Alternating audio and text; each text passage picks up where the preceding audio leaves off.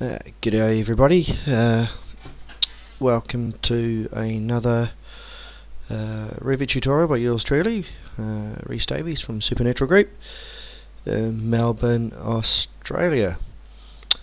Okay, now I've previously done a series of tutorials with a very basic intro to Revit using Revit LT 2016. For this next project I'm going to jump into Revit 2016, the full version, okay, because I believe there's going to be a couple of extra tools in there that I'm going to need to fully do the stuff we want to do. Okay, but before we even start all that, one of the key things with migrating over to a new piece of software is doing things like setting up templates so that you've got some baselines to start with. Okay, so and that's what we're going to do in this tutorial, is just go through the basic process of setting up a template in order to so next time you start a project you don't have to reload a whole bunch of stuff. So process is, okay, we go to our big R, so we're going to start a new project basically, so we're going to go new project. Okay, what we're going to do though, instead of before we click anything here, instead of saying create new project, we're going to create a new project template. Okay, we're going to go into our architectural template here in the drop down. I'm going to do a quick browse. I just want to double check that we are defaulting to the primary menu. Now I am in the correct place, and there's the default menu that I want. Default ASUSENU.RTE.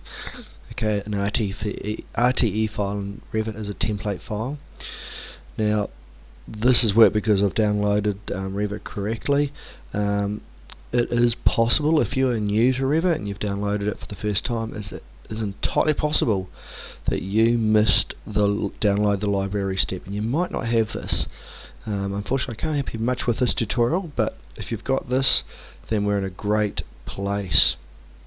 Okay, so we want this default template to start off with because it's the Australian template and we're in Australia. I'm guessing it will work quite happily with other Australasian countries as well. So I'm just going to go open. There we go, we've got our template file. It's a project template, and I'm going to go OK.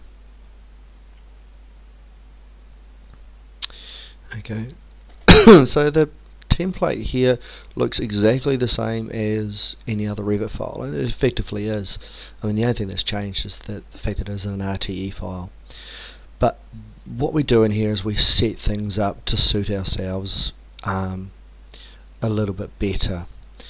Okay, so probably one of the very first things I like to set up in a template are my levels.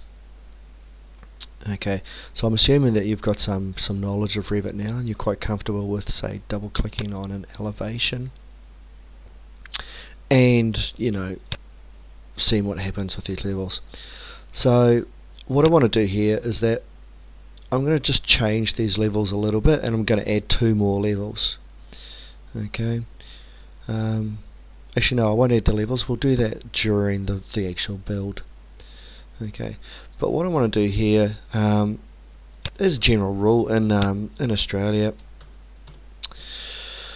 We deal with concrete slabs a lot, and common height for a waffle slab here is around about 310 millimeters high. So I like my ground floor to be sitting a little bit further up than the normal. The other one I like to do here is I want to rename this level 1 as ceiling level.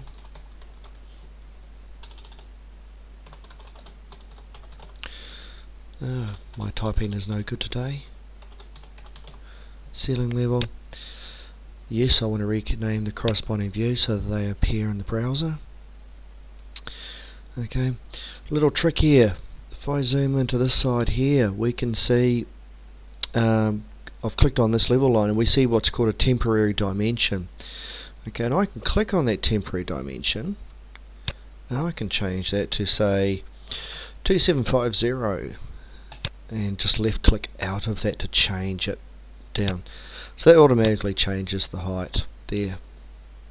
Okay, so the reason that I've chosen 2750, 2.7 metre high stud is very common stud height in Australia now, and I've added 50 millimetres to account for battens, ceiling plaster and flooring materials, so that if a client asks for 2.7 stud height, they get 2.7 net, not 2.65 after all the finishes are taken away. So it's good architectural practices as far as I'm concerned. Okay, so we've got that little thing there, so that's something we can do straight away. Okay, I'm just going to have a quick look at my ground floor plan. Not much I need to add here. Okay, I've got window schedule, door schedule. One thing I would like to do is actually load up some more windows and doors into this project, certainly to get started. So to get elements into a project, okay, we'll bring in families. We go up to our ribbon, okay, we go insert, okay, and we go load family, okay. So this is going to take us into a set of folders, okay, and this is or a folder, and I'm just stretching this all out a little bit, okay, and this is the default library that Autodesk provides for the Australian market. Okay, and my understanding is every country has a slightly different version of this based on their constructional conventions. Okay, so what I want to do here is I want to load a set of doors, or a couple of sets of doors, and I'm going to load some windows up as well, so that when we go into our project, at least we've got some familiarity happening with us for us. So I'm going to go first. I'm going to go into doors. So I'm going to double click the doors. Double click the doors folder. Okay. Now for the untrained, okay, a lot of this you may not understand what you're seeing here, but there's a few things that we can look at here. So the first thing I'm going to look for is I'm going to grab this one here, which is an overhead rolling. So that's a garage door. Okay, so I need to put a garage door into this plan at some stage. I'm going to grab a sliding door. So I'm just going to hold the control key down, left click the sliding door 2 panel. See, we get a little preview there at the top right hand corner. So we can do a multi-select. Okay, and and this is the other one, the big one I'm after, which is a single timber frame AUS. Okay, and this one by default loads up the 720, 29, 20 doors, so we don't actually have to change the sizes. So what I'm going to do is I'm just going to go open. What this does is just loads this into the project. Does nothing else.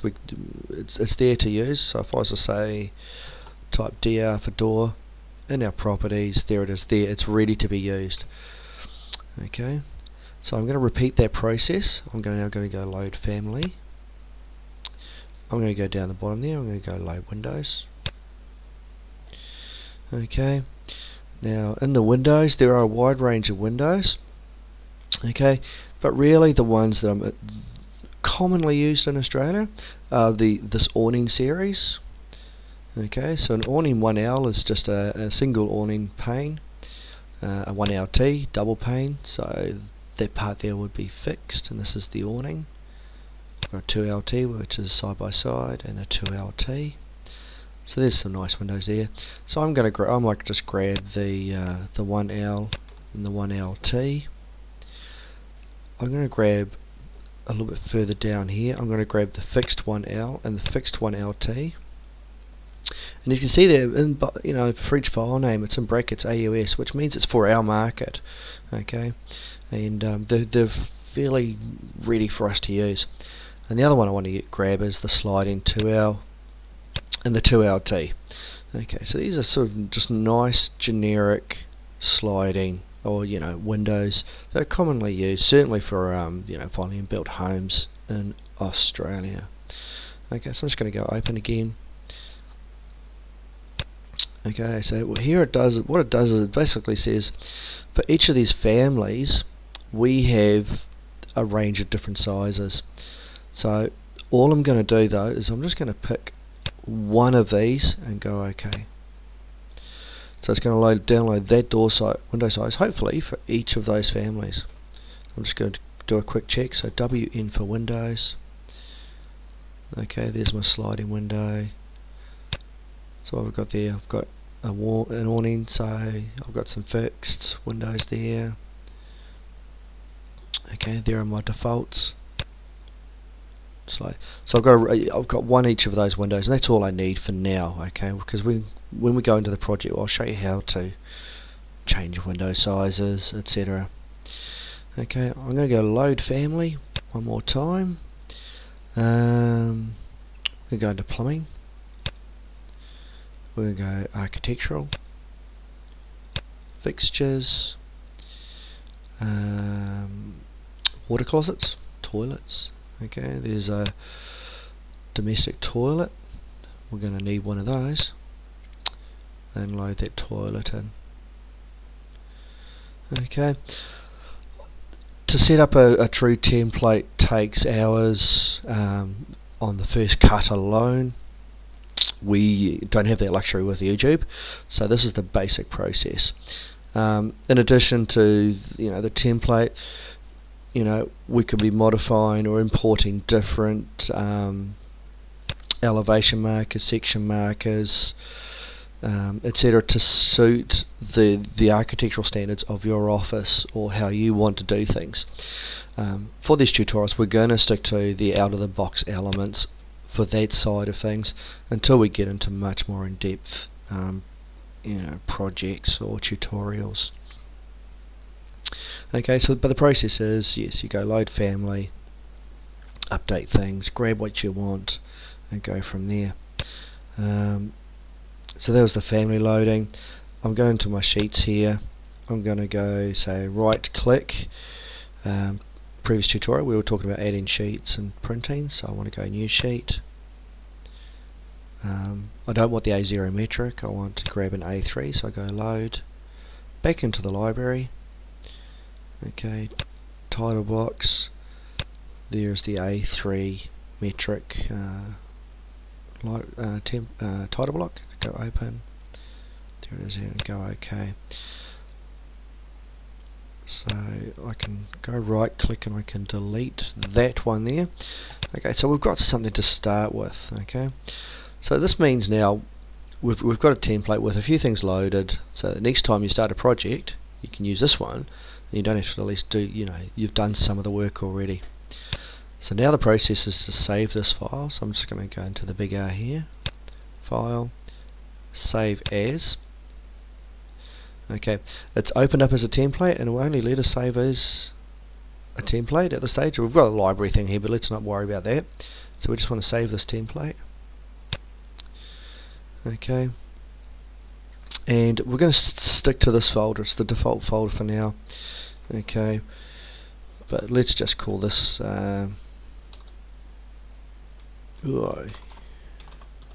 YouTube template for argument's sake. Now when you're saving files in Revit, okay, so your file names, you've got the types of file, and you've got some options here. Okay, so let's have a quick look in here. Okay, so thumbnail preview, yada yada yada. Up here, maximum number of backups. Okay, and they've given this a horrific number of 20. Okay, now these backup Revit automatically backs up. Okay, that's the drill. Okay, so but every quarter of an hour, boom, there's a backup of your work. So at worst, you generally only lose about 15-20 minutes if you get a if you get a crash or anything like that. But really, we don't want 20 backups. I mean, if you're working with a 100 megabyte file and you've got 20 backups there, you're going to be chewing through your space pretty fast. Okay, I usually run with about 3 backups. That gives me an hour of backup data, which I think is fairly reasonable. It doesn't take up too much space. So 3 backups, go OK, and we'll just go save. Done.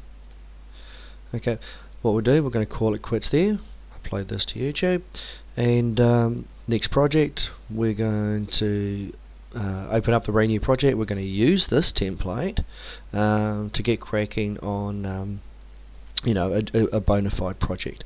So we will see you then.